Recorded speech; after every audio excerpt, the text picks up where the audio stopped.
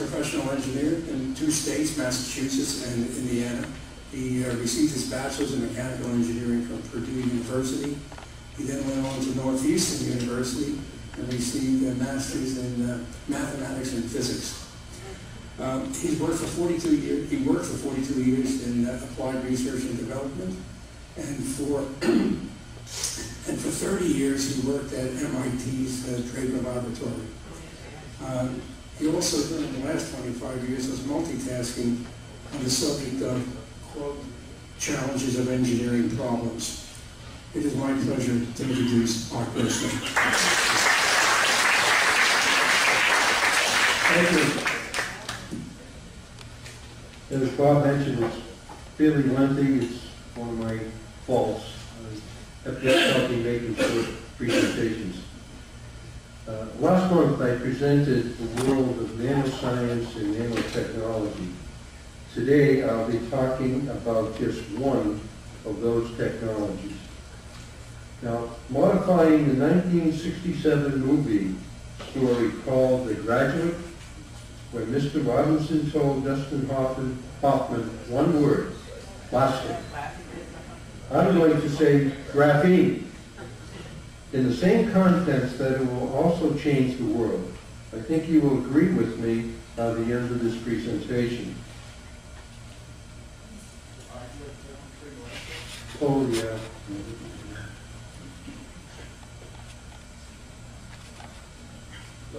Good.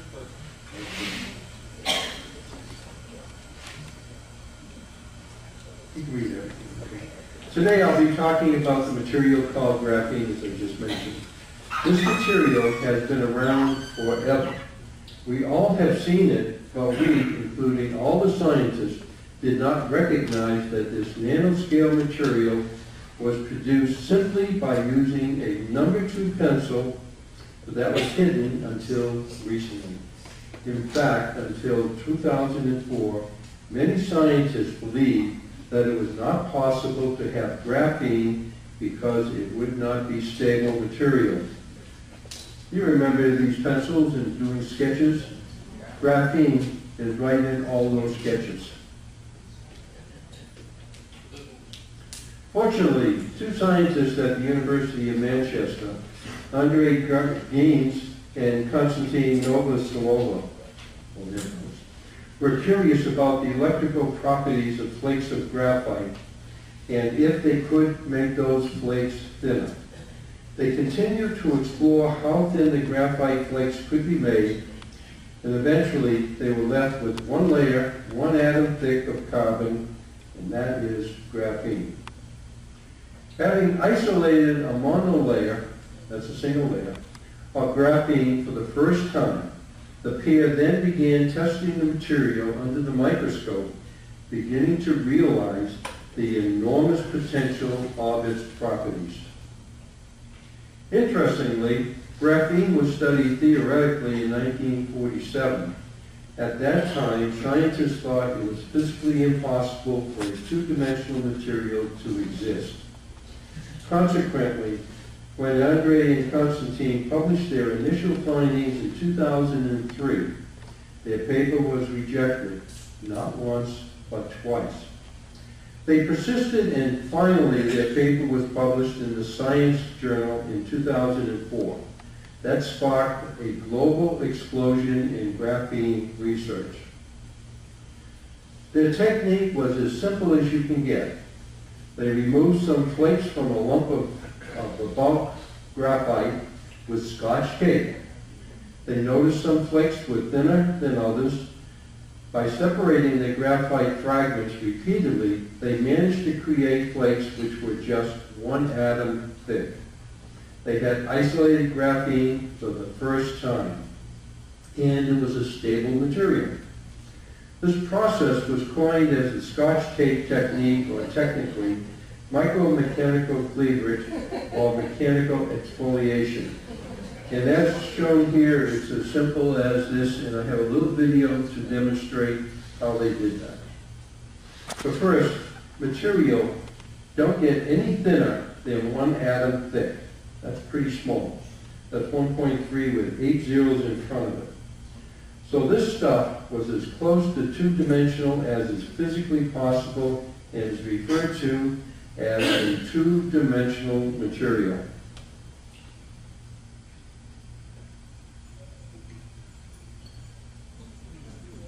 Take a Scotch tape and gently lay it down on a flat surface.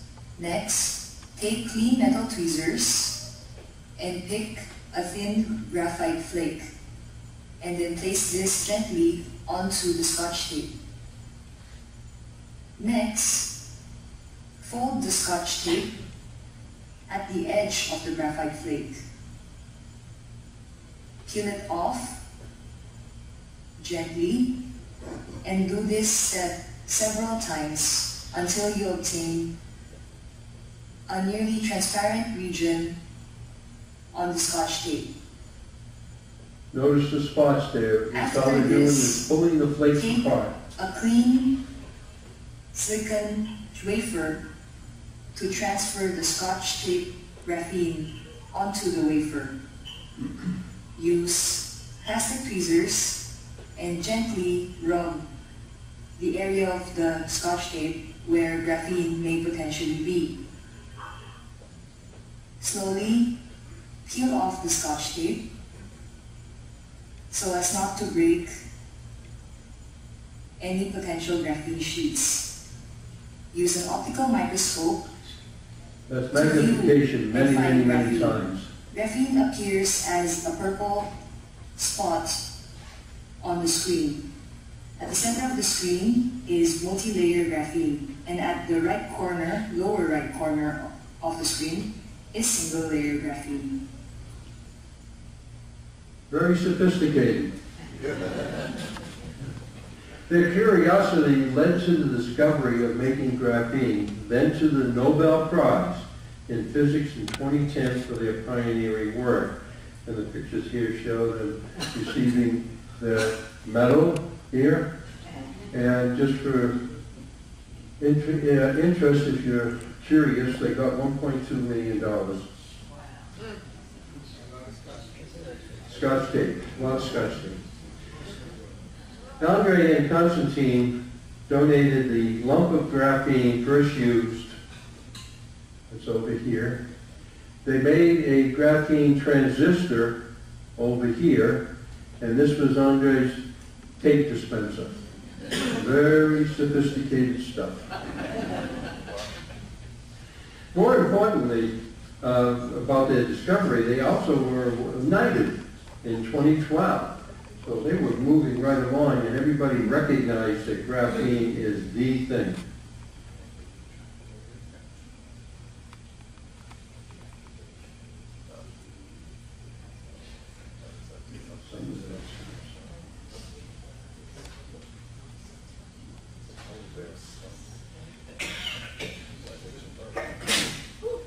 Oh.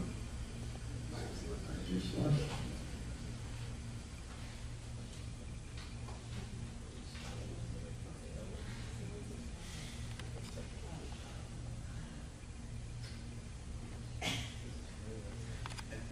Oh, you're having trouble getting this video going.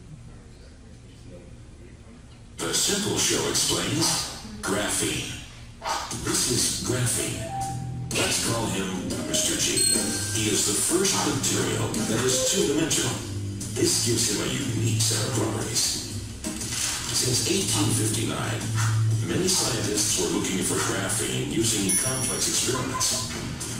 But the first crystals of graphene were discovered in 2004 using a very simple and effective method, namely ordinary Scotch tape. During Friday evening experiments in Manchester, scientists noticed small parts of graphene on the tape used to clean a graphite stone. The two scientists, Andrew Guy and Konstantin Novoselac, were awarded with the Nobel Prize in Physics 2010 for this simple but groundbreaking experiment.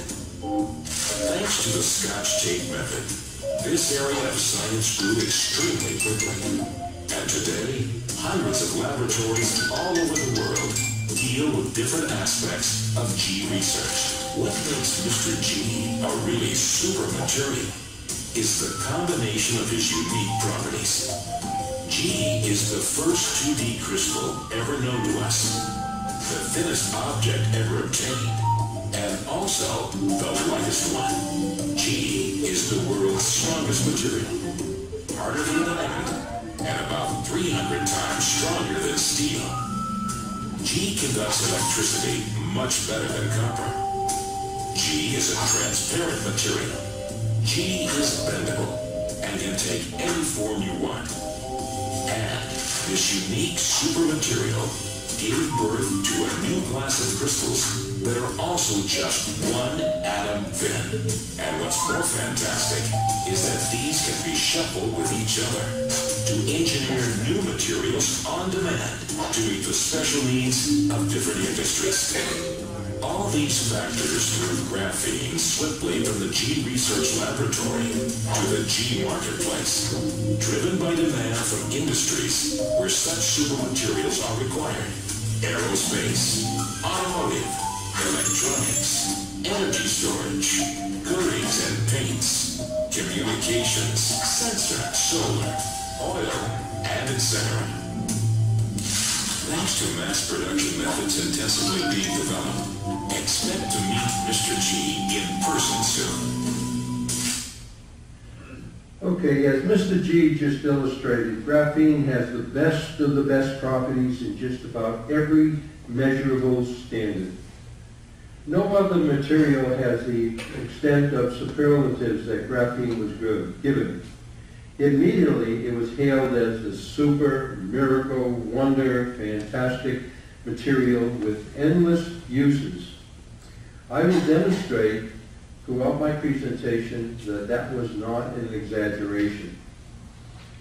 As Mr. G said, it is the lightest, thinnest, strongest material. It is incredibly flexible, like rubber, and more conductive both in electricity and heat than any material discovered.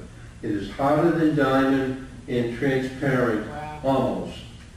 It's just a little bit, which actually is good for the material because there's no glaze off of it. The strength of graphene has been characterized to be so strong it would take an elephant balanced on a pencil to break through a sheet of graphene the thickness of saran wrap. Another outstanding property of graphene is that it's normally impermeable to all gases and liquids. However, when formed into a graphene oxide-based capillary membrane, both liquid water and water vapor flow through it with little resistance. Electrons move through graphene hundreds of times faster than silicon. Graphene can self-repair holes in its sheet. When an imperfect sheet of graphene is bombarded with pure carbon atoms, the atoms perfectly align. Here's a hole here, and they bombarded this area, and as you can see, it's all fixed. Instantaneously, after the Science Journal hit the streets in October 2004, the race was on. Deep pocket industries and universities with government support all across the world joined in on the basic research to expand the knowledge of graphene properties, the potential uses of graphene in various forms, as well as in combinations with other material. In addition to developing methods of making quality graphene in quantity at its lowest cost, everyone was on a rampage to control their discoveries by applying for patents. As shown in the pie chart for 2014, over here, predominant activities for graphene, well, that whole decade from 2004 on, was in research, right and rightly so. And for a very good reason, I'll be going to talk about that very shortly, and by 2026, so just a few more days, producing things will dominate graphene's activities that I'll also talk about shortly. And you can see here I'm going to talk about composites, energy storage mechanisms, inks and coating, and you notice just a little bit more research is going on. The research being combining graphene with other 2D materials. In 2008, 4 years after the discovery of graphene, it cost to produce by the exfoliation method, that's the Scotch tape method basically, $645 million per square inch. So you saw that picture where the woman was pulling Scotch tape. Well, that was magnified thousands of times. Itty bitty little pieces that they got out at that time. In just a year, in 2009, the cost dramatically dropped 1 million times. It was running about $645. When the chemical vapor deposition process using a thin nickel layer was developed. In the following years, the nickel was replaced with copper, then replaced with copper foil, and a continuous 30-inch rolling method was developed to yield even cheaper, large quantities of graphene that now would cost about $115 per square inch, and that's on a piece of copper foil. And the projected cost, as I'll talk about, will be pennies per square inch. Now, as I mentioned, graphene comes in many different forms, not just the sheets, but in nanopowders and so forth. This illustrates 5 basic techniques of making graphene, and these are mechanically reducing it with either chemicals. This is Scotch tape, either by using chemicals or you're oxidizing it and then you're reducing it here. And then you have this particular one, which is breakthrough in cost, but it runs at very high temperatures, and you get essentially the graphene, and then you can deposit graphene on a piece of carbon. There are other methods that some people have talked about. There's a guy in Russia that has a secret chemical, and he pours it on graphite, and all of a sudden it explodes, making graphene all over the place.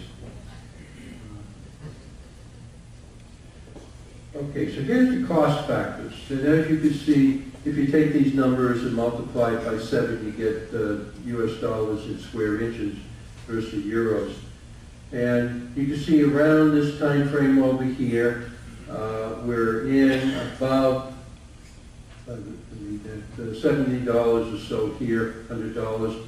And then we expect a large drop, and it's going to be cheaper than carbon. Losing my thought.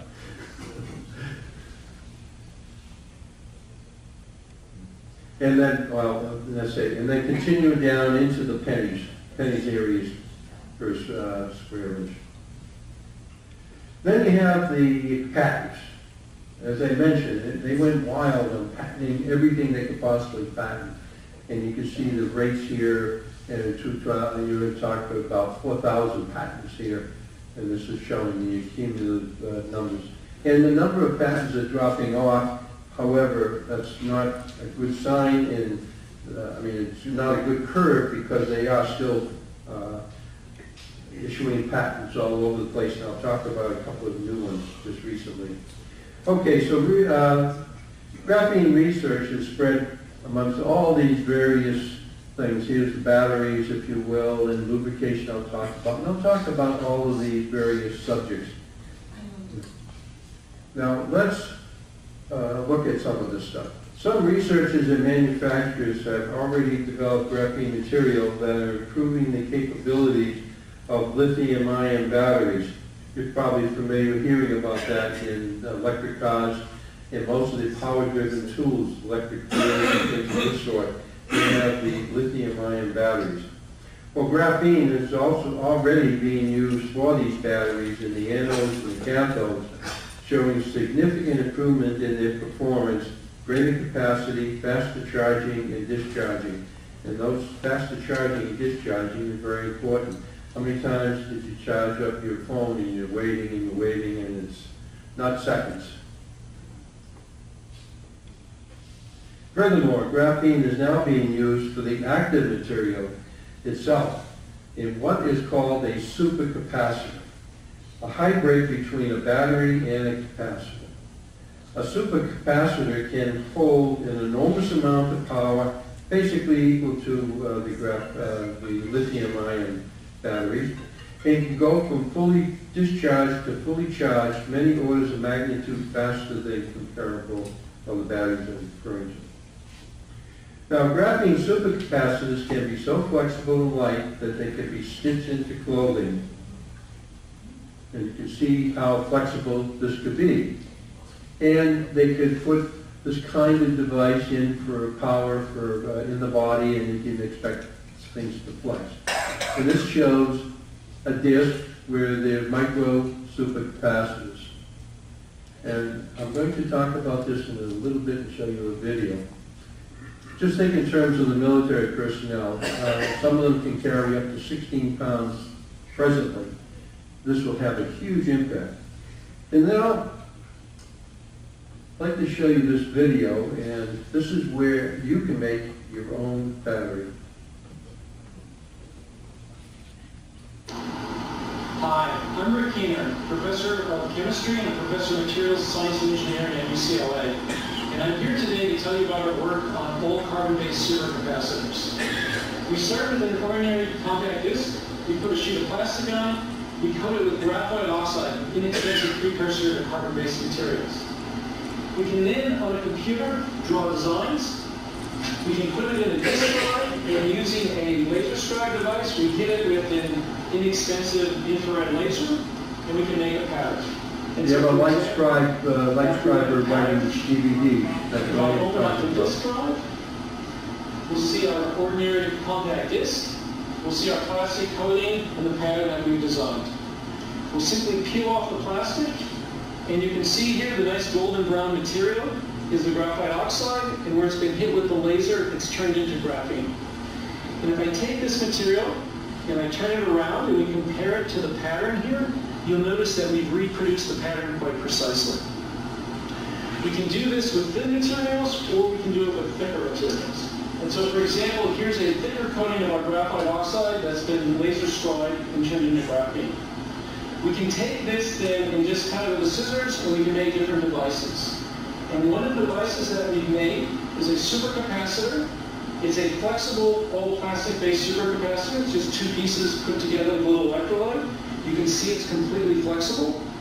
What's nice about this material, unlike conventional supercapacitors, which can be charged and discharged quickly but don't store much energy, this stores as much energy as a conventional battery. Yet it can be discharged or charged 100 to 1,000 times faster than an ordinary battery. So for example, charging this up for 2 seconds, we can run a light-emitting diode for 5 minutes or so. Thank you. That's just going to illustrate the fact that it does work.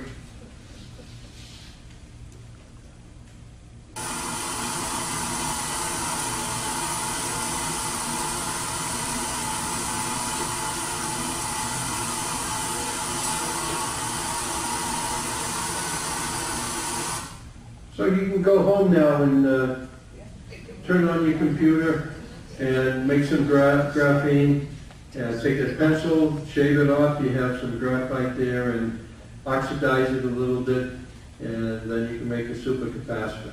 That's bringing down from $645 million down to a couple of pennies, correct? Okay. Elon Musk says 500-mile Tesla electric car are just 10 years away. I believe that goal will be met sooner than later, and graphene will play a major role helping him achieve his goal. This is what one of his batteries looks like in the present car. Tesla, as well as all of the other electric car manufacturers, are using graphene in some manner in their lithium-ion battery system and will embrace the graphene supercapacitor system when available. They all have an incentive to use a plentiful raw material and have a safer, lighter, faster charging and discharging energy system that can incorporate a more efficient braking energy recovery system. What that means is that if you have an electric car and you put your foot on the brake, you're supposed to recharge the battery. Well, if you have a battery that takes 20 hours to recharge, you're not going to get much energy. But if you have a supercapacitor, it will charge just about all the energy you can from the braking system. All these features will lead to a vehicle that would have great mileage at a lower cost to buy and operate. And at the same time, any and all technologies may gain for batteries or supercapacitors for cars, or for that matter, any other of the technologies that you read about, would be applicable for the storage of wind, solar, ocean tides, wave motion, or any of those sorts that you generate and put into an electric grid. Now, Tesla is selling their batteries for home use. If you have a solar system, a windmill, or if you want just a backup battery, you can charge it and you have it for home usage.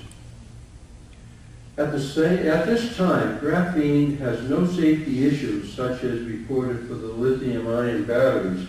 I think you're all familiar, you probably heard about this just the other day, the hoverboards exploding. You might have heard about this woman being burned by an e-cigarette, or the iPod, or laptop, or even the Boeing 787 that was in Boston and they had a major fire. Basically, they all had fires that were caused by contaminants in the battery. So that's one of the big costs of having these ion batteries, is having it super clean. Now, this company, Zap and Go, is the first graphene supercapacitor-based charger for smartphones and computer tablets. So it takes about 5 minutes to charge, and then you can charge your device at its regular normal speed. If it had a supercapacitor, it would be charged in a matter of seconds. One of the simplest and most effective way of harnessing the potential of graphene is to combine it with existing material called composite materials. The impact of graphene-based composites is set to be used throughout countless industries, enhancing performance and increasing application possibilities. And I imagine you can just think about that, the weight concern. Here's a bike and hardly weighs anything, or here's an automobile frame and hardly weighs anything, but yet it's as strong as the current ones are today. We can just go imagine that graphene-based composite aircraft wings could drastically decrease its weight, increasing the aircraft's fuel efficiency and range. It would also reduce the detrimental effects of lightning strike damage. Perhaps even using graphene-enhanced batteries and supercapacitors could result in the lightest, strongest, safest, greenest planes. Now, researchers point out that 3 recent studies showed why graphene is the material of choice for windmill turbine blades for their ultra-light, ultra-strong properties. Adding graphene to the epoxy composite at a ratio of 0.1% of the weight of the compound increased its strength by an order of magnitude. Just sprinkle a little stuff in there. Graphene membranes are being developed for water filtration, gas separation, and desalination projects. Researchers envision clean drinking water for millions in developing countries and energy-efficient produced drinking water anywhere along the shores of brackish or ocean bodies of water. Currently, there are some of these, what they call, there are other names and other manufacturers. This happens to be light straw. And what this is just built with some filtering material, but it's expendable. And so as used here, you can get all kinds of water, and if they can upscale it to a larger one for the community. Well, the concept here that people are going to be working on is just using graphene, which is impermeable, and just except for the water. And there you go. You have a fairly good system, very inexpensive. Now, graphene membranes are being designed to be incorporated in the removal of carbon dioxide. We all know about that problem. And they're actually doing something about this in Europe. And they're putting in these, they're putting in these filters over here to filter out the carbon dioxide. Lockheed patented a new graphene filter that is 500 times thinner than those currently being used. Their filters is called perchlorine. I think that's what it's called. It requires about 100 times less energy to push seawater through their graphene filters. 100 times less, and here's the filter over here. 100 times less power, cheaper water. Okay, as I previously mentioned, graphene oxide membranes will only allow water, liquid, or vapor to pass through. This phenomenon had been used to further distill vodka to further alcohol concentrations in a room temperature laboratory without the application of heat or vacuum as used in traditional distillation methods. They just had a bottle, opened it, put a filter on, and by gosh, vapor water came out, they had a stronger party. Further development, and by the way, that was at Manchester where they developed the graphene. And that's only one of the zillion things they seem to be doing there. Further development and commercialization of such membranes could also revolutionize the economics of biofuel production, because biofuel has water, and that's a big problem, and that would help there also. So as well as in the beverage industry. Apple has just filed a patent for graphene, and it's a heat dissipator for mobile devices, your smartphones or whatever. They are coating a polypropylene battery casing with graphene that occupied a fraction of the space of the graphite version for the same heat dissipation, allowing for bigger, longer-lasting battery to be installed. Saab has filed to patent graphene heating circuits for this de-icing airplane wings. Here's another way out stuff. By combining graphite oxide with paint, a unique graphene coating is formed which could signal the end of the deterioration of iron used for ships, construction, and cars through rust. A ship's hull with a special paint, and it'll be illustrated in a little video, would also slip through the water with less drag. It's a win-win situation. So graphene paint is like any other paint that you're familiar with. The idea is that you have a coating on a material, and that coating protects and changes the property of the material. For example, we're looking at adding graphene to traditional paints for ship hulls, where the graphene helps stop the salt go from the seawater to the metal hull and rust that hull. However, looking ahead beyond that, we're looking at exciting applications, such as the idea of painting a solar cell onto a home using graphene and other 2D materials, and that then being able to power the home through a simple paint of the roof. That's far out thinking. Here you can also do the same thing for bricks and stones. At MIT, researchers demonstrated that by coating electric power plant copper condensing tubes with highly durable graphene, their overall efficiency could improve 2 to 3%. This is an uncoated piece of copper, and you notice just a little bit of droplet of water. And what you're trying to do is get the water out of the air here, and look at the difference when it's coated. That translates into a significant decrease in global carbon emission and millions of dollars savings per power plant per year. So that's not a trivial thing. Graphene could improve your tennis game. Anybody for tennis? Thanks to a special racket, and by the way, the professionals are using this right now. They took the weight from the shaft and put it where it's most useful, in the head and the grip.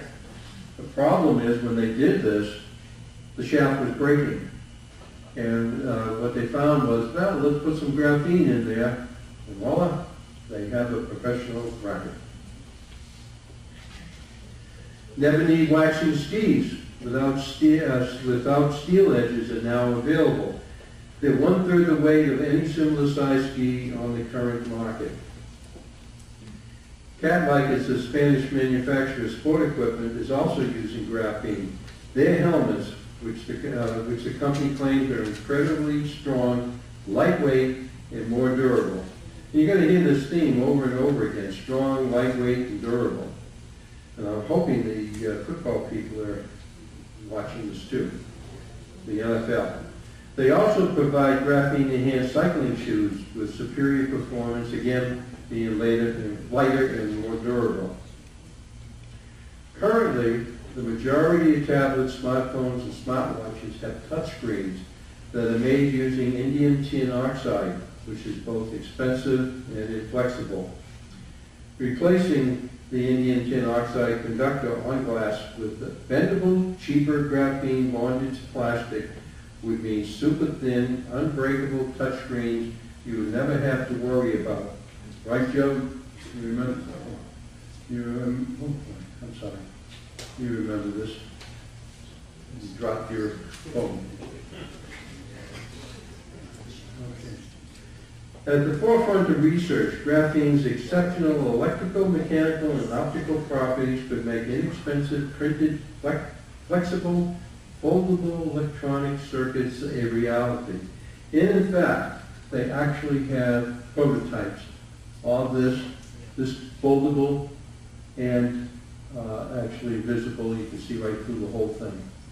And this chart over here just shows you what they're projecting for long term, and all this will become a matter of a few years or so. Samsung, one of the leaders, is all in on graphene, and it could mean real bendable devices. They actually have something. It was discovered that graphene oxide can quickly bind to radioactive material in water and be condensed into solids. Obviously, this process would be useful in contaminated site cleanup, such as Fukushima and Chernobyl. But there's another problem graphene oxide is looking at, and that is where you're doing fracking. There are radioactive contaminants that they have, and this is only one of many problems with fracking. It has a whole host of things that people just seem to be brushing aside in the fracking process. Biomedical applications is where graphene is used in various forms, and they're using for MRIs and MRI CTs and photoacoustics and thermoacoustic thermography. You may have already had it. In addition, graphene is being used for drug delivery agents for cancer and other therapies, as I had discussed last month's presentation on advances in nanotechnology. This is going to be interesting. In 2013, Bill and Melinda Gates Foundation awarded grants for $100,000 to 11 condo research groups. Quote, offer the world a more desirable tool for reducing the prevalence of sexually transmitted diseases or for family planning reasons, end quote. Of course, the impermeability and strength features of the graphene composite are in play, since the University of Manchester, where Mr. G works, received one of those grants. In fact, they got some additional money recently, so they must be making some headway. Graphene antennas capable of delivering better, cheaper, flexible, more powerful, and more sustainable and environmentally friendly RFIDs. Tags and wireless sensors have already been developed. They can be printed on paper or plastic with compressed graphene ink process, and could be cheaply mass-produced, paving the way for inventory control, wearable wireless devices, and sensors. So that eliminates the expensive base materials that they have been using, and they've demonstrated that actually they do work. This is very timely. The extreme sensitivity of graphene-based sensors that can identify and distinguish a large set of unique odors, irrespective of their chemical makeup, are being developed. Besides commercial applications, sensors are being configured to detect chemical warfare agents and explosives. This will provide an early warning detection system for military personnel in the field and high-value areas such as airports, major buildings, stadiums, and so forth. Researchers have found that graphene is twice as effective as absorbing impact as Kevlar, the current material of choice for body armor for police and military personnel. In our government's infinite wisdom, they don't have the money to do the helmets for our guys and gals.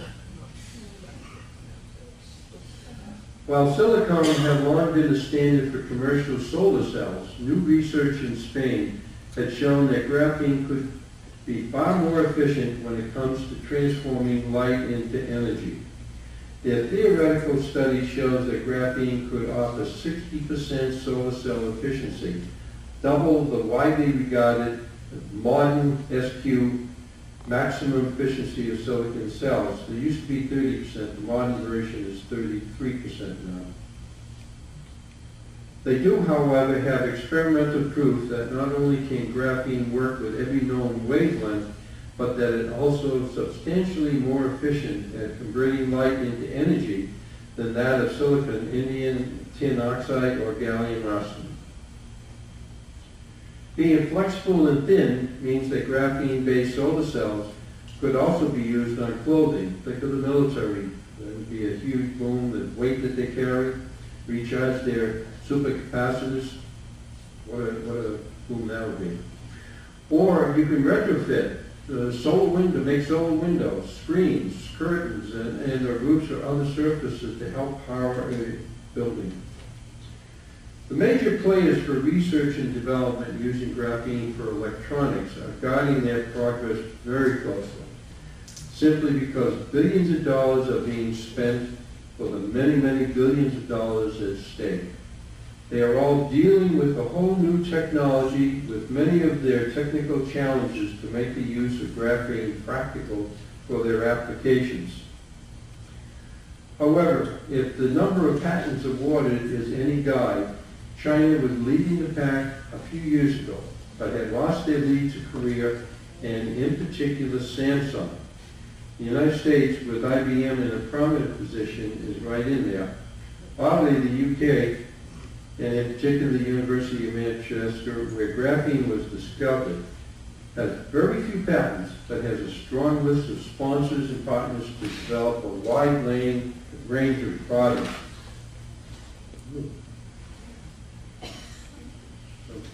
This illustrates some of the patent award, and you can see where Samsung is way out there. As I mentioned, they're committed. And what this means is that when they file a patent, they file in the United States, Japan, and Europe, and wherever they can do. So that's what they refer to as a family of patents here.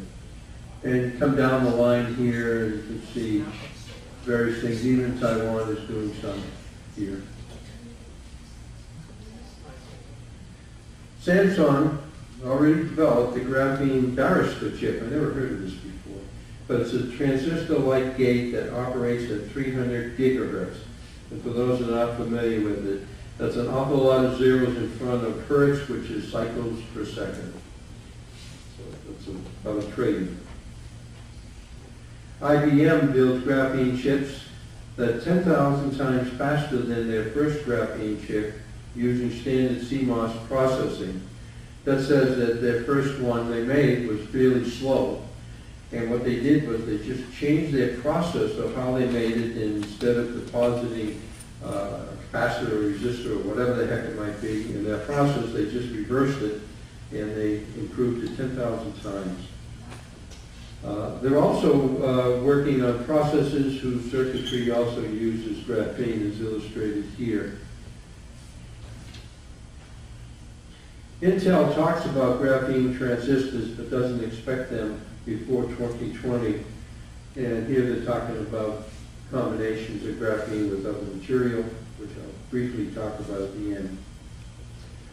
Researchers made an elementary XOR gate out of only 3 graphene field effects transistors compared to the 8 or more required using silicon. That translates into a significantly small area on a chip that would be required to do the same function. However, more importantly, their transistors operated at an amazing clock speed of 427 gigahertz. These computers today, like this one here, is kind of fast. It's around 3 gigahertz. So you can just see how much of an improvement they will be. New graphene-based image sensors was invented that is 1,000 times more sensitive to light than current imaging sensors found in today's cameras, and uses 10 times less energy because it operates at lower voltages. That means it is suitable for use in all types of cameras, including consumer cameras, near or mid-infrared cameras, and oh boy, traffic speed cameras, and then satellite imagery. They're starting to produce prototypes now, and they expect the cost to be 5 times less with all that capability, 1,000 times more capability. This is interesting. Smart contact lenses are being developed by Google to monitor blood sugar. Over here. And this technology is being enhanced by researchers that are developing a super thin infrared light sensor that could be applied onto contact lenses or night vision glasses to improve their performance.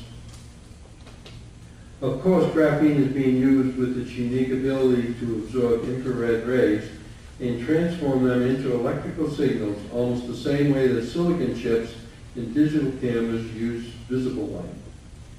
Today, military personnel have to wear the bulky devices here to see in the dark. Their performance and efficiency or replacement can be improved with this technology, with an optimal solution being special contact lenses. Wow. Researchers developed a cheap graphene hybrid that outperformed platinum as a fuel cell catalyst. This will dramatically decrease the cost of the cells and increase its durability. This may be the breakthrough the hydrogen economy technology needs to become a viable option to hydrocarbon burning engines. Perhaps you remember I gave that subject of the hydrogen economy some months ago, maybe a year ago or so. And we also have this other researchers finding that they can exceed the Department of Energy's hydrogen storage goal for 2020. These are for the hydrogen cars or hydrogen economy. And they're using graphene. They increased the storage capability for hydrogen to 9.7% by weight, far exceeding the 2020 goal of 7.5% the government has set some time back. So they're way ahead of that. Maybe the hydrogen cars and system will come into being. Now, adding 0.6% graphene to the base material of a thermoelectric increased its conversion of heat into electricity 5 times, and it will also operate over a wider range of temperatures from 75 to 1380 degrees Fahrenheit in comparison to today 930 to 1380. What this means is that waste heat in a car can be harnessed with this thermoelectric, and they can run your air conditioner or do things of this sort. And a lot of the auto companies are doing it now. They're being funded by NASA, of all places. But NASA has usage for these in space devices. The Mars rover, for example, could use something like that and be more efficient. Okay, let's go to lubricants. Scientists discovered using oil with graphene as a lubricant works better than oil with graphite, that worked better with than traditional pure oil, base oil. The durability of oil graphene was 6.5 times better than oil graphite. If you look at the charts, you can just see, oh, it's superior in every sense of the way for wear, friction, things of this sort. So your car would be more efficient, last longer. Researchers demonstrated that by adding 5% by volume graphene to coolants, the thermal conductivity of a base fluid increased 86%. Well, your radius could be smaller, do the same job, less weight. Researchers demonstrated that with graphene, ultrasonic microphones and speakers could operate at frequencies from 20 hertz to 500,000 hertz, that's kilohertz.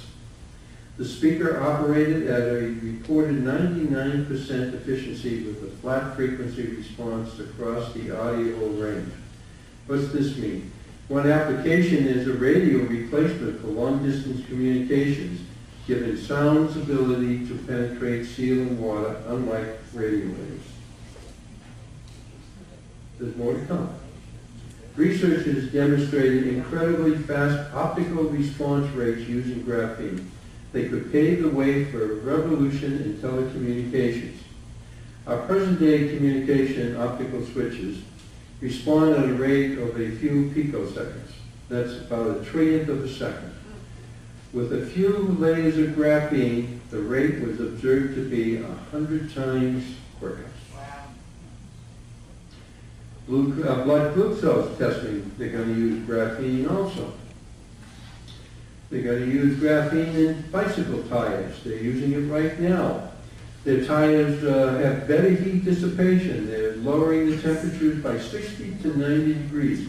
And this is very crucial for the professionals that are running around Europe there, especially when they're going up and down the hills. They increase the lateral stiffness by more than 50% and reduce punctures, especially around the valve area. In India, they're making some tires. Same thing, 20% improvement with heat dissipation, mechanical strength, abrasion, and so forth. Scientists have recently developed a magnetic sensor made with graphene, which they claim to be approximately 200 times more sensitive than current commercially available silicon sensors used in most home-based appliances such as washing machines and refrigerators. Better, cheaper. The discoverers of graphene now have another distinction to their credit. They are a part of the first mass-market, commercially viable consumer product based on graphene. A new light bulb. That's what we need. This is their light bulb. There's some of the graphene on the LED material, light emitting diodes, and this is showing the brightness of it. And it's going to be on the market very shortly. There's a company in Canada that's assigned to be the marketing for them. Scientists reported that they have demonstrated for the first time an on-chip visible light source using graphene on a silicon chip. That is the thinnest light source you could have, which is 1 atom thick. And this is one of the first steps to help make super fast computers. Most likely, when the quantum computers are really developed, they have some kicking around now, that will process light rather than electricity. Just imagine how fast these computers are going to be with graphene. Now, hot off the press, well, a few days ago, researchers combined boron nitride with graphene. They dubbed it white graphene, using this material as a substrate material for graphene. So they put a layer of graphene on this other material. It will, with the combined effect, will be 1,000 times faster than that of the graphene on other substrate material that already has been tested to be quite fast, 400. So you're talking about lightning speed, everything. Well, I have a question. Could this be a game changer square for electronic application, as Mr. G previously pointed out? Okay, I thank you all. And if you have any questions, more important, thank you. We agree that graphene could be the next material age, if you will, like the iron, the Stone Age, the Iron Age, Bronze Age, Iron Age, plastic, silicon, and now graphene. Yeah.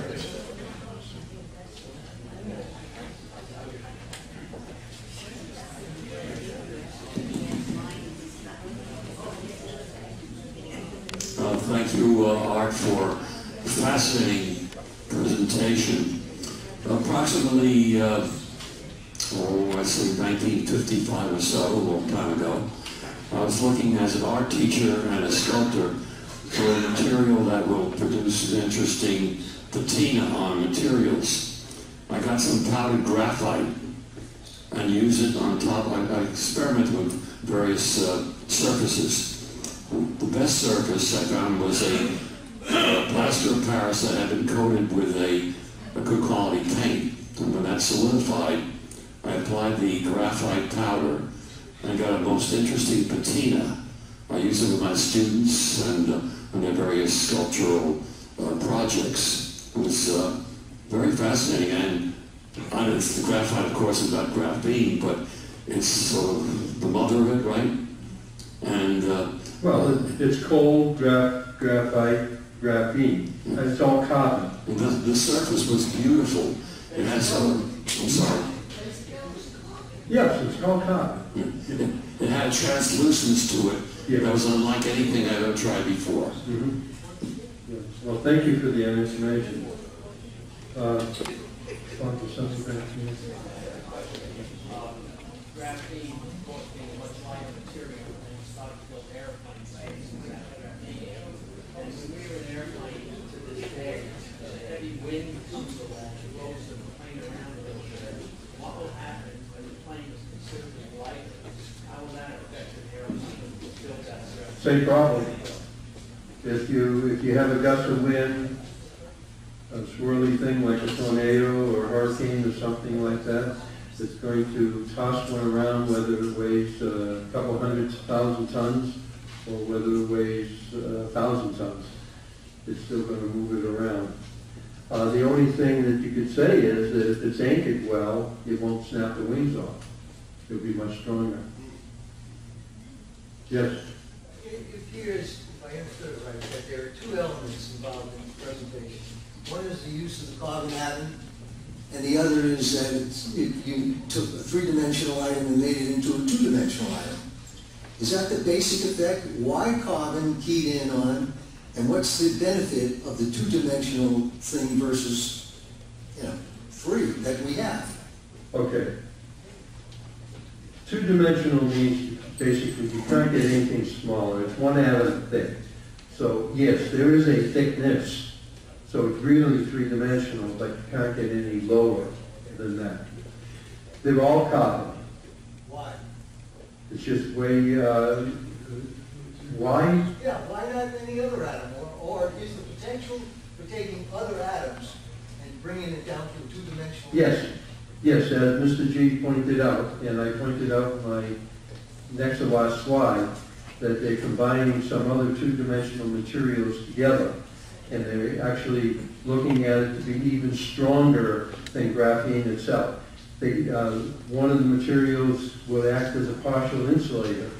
And so when you combine it with a one that is not an insulator and an insulator, you work better with it. It works better as an electronic switch off, on, and so forth.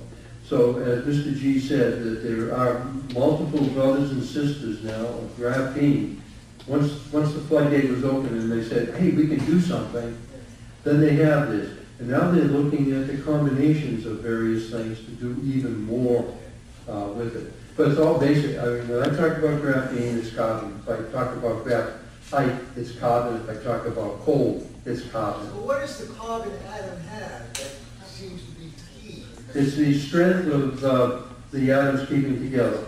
They're very strong. And you can't, it's extremely hard to break, and that's it, the bonding of all this stuff.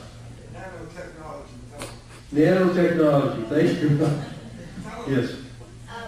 He talked about the airplane and the lightness, and I'm thinking that I'm in a car much more than I'm in an airplane. And we always wanted a heavy car to stay on the road. I understand the strength of the graphene, but the lightness in a car going 80 miles an hour, will it stay on the road? Yes. It still has weight. And what you do is, aerodynamics, what makes a plane fly. Well, you have essentially the same thing with an automobile. You do have some lift. And if you recall seeing some of those cars, they used to have a little fin in the back to keep the weight on the rear tires for the rear drive and so forth. It's a juggling act. The car is going to get a new shape. Yes. It will always, they're going to always be shaping the vehicles so that they're less resistant to air, therefore cars are more efficient. The electrical, gas, or whatever it might be, it's the same concept. And yes, everybody said I like a heavy car because it keeps me on the road. Yeah, well, you'll be protected better. So you'll get the crash, which will get her. Yeah, you'll have all.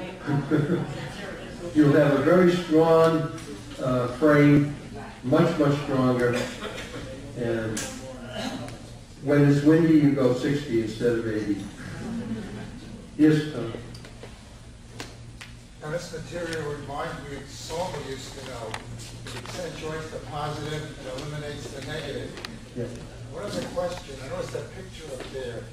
I don't know if that's a patent infringement, because you're our Professor G. That's Mr. Graphite. Actually, that video came from Manchester, University of Manchester, where, as they mentioned, that's where they discovered, I use the word discovered, the graphene. They have a new building that the government gave them some $400 million to build. They have today somewhere in the neighborhood of 400 to 500 scientists working on graphene. Europe, the Europeans combined together and they put together some billions of dollars, I'm not too sure whether it's 1 or 5, but some number like that, of a joint effort throughout Europe working on graphene. You don't see too many reports, there's a few of them. If you watch TED, Technical Education and so forth, on the YouTube, you will hear a lot of the fellows from Europe and gals talking about what they're doing with graphene. It's quite fascinating. Usually this talk is some number of hours. So if you're interested, go to YouTube, put in the title graphene, and you'll see hundreds and hundreds of videos. You'll even see videos of where individuals at home are making graphene. And they're showing, oh, I can make it bigger, better, and it only takes a half hour or an hour or something of this sort. There's a whole tons of different ways of doing it that they are doing, people, in their garage, if you will. Yes? Sure. When you take an oil change, when you get an oil change in your car, they offer you synthetic blend oil. Does that have any of this graphene? No. The blend oil is all synthetic material, it's not carbon. The second question was in relation to electric cars. Oh, but excuse me, the question was when you change your oil, you have synthetic oil, is there any graphene in it? This is, if you notice, these are all at universities. All this work is going on in universities across the world. No matter where you go, I try to put some of their logos on there so you get a little feeling where people are doing things. The second question was basically in relation to electric cars coming on the market. How do you see this affecting the price of oil for regular cars? Well, I'm hoping that we go to zero. Just think in terms of oil. Fracking, as I mentioned, is not a panacea there. This is real bad stuff, and there's real worries about it getting into the aquifer, and that is serious trouble. They're known that where they're doing fracking, they even have earthquakes, let alone radioactive problems, material, and so forth. So, yes, that's fine. Now the question is, how are you going to charge the battery? What's the source from the grid? Well, if you go into better solar, you go into tides effects. There's some place off of Scotland, England, Ireland that they have some that they're really going gung-ho on and putting up some systems there. Those are necessary, they're better, and obviously the environment will be happy. Yes. I just read an article that Boeing has created a new product. It's called micro glass. It has the same hexagon as what is that? Most likely. I'm not familiar specifically, but most likely, yes. Right, they said they'll be able to use it with planes and space exploration. China just No, not that specific one. No. Can you repeat what she said? Excuse me.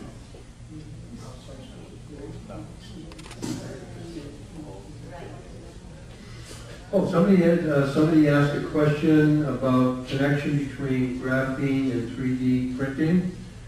Like one of my other favorite subjects. Absolutely yes. Because they have, I mentioned it, they have graphene ink, and that is perfect for printing. And so they are printing circuits right now with graphene on a 3D device. So yes, they are doing it. Okay, I think we probably should. Well, thank you.